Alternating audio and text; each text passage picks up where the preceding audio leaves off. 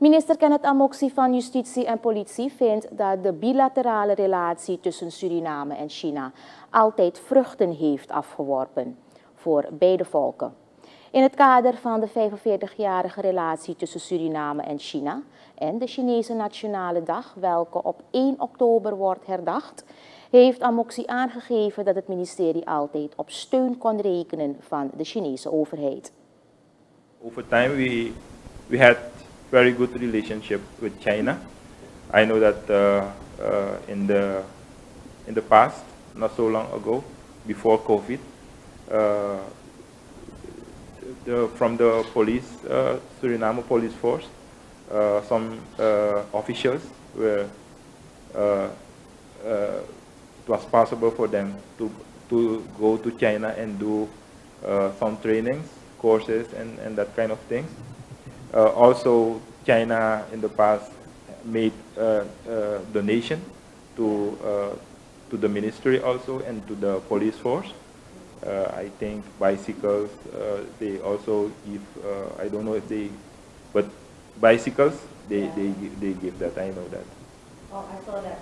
Yes, and also, yes, we have also, China has also donated funding for the Safe City program, and also there's a road safety project.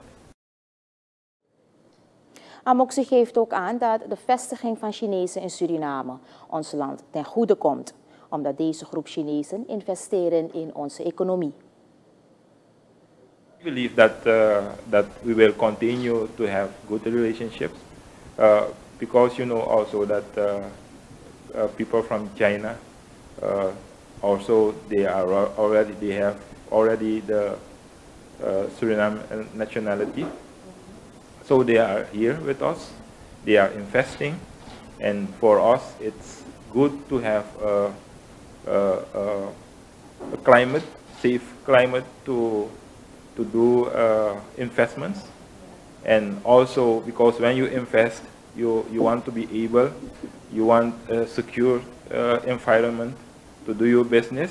Yes. And my ministry and the police force of Suriname will do everything to guarantee the security and safety of all people who are investing in Suriname.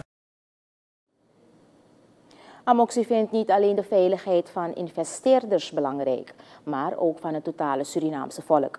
Daar wordt er constant aan gewerkt.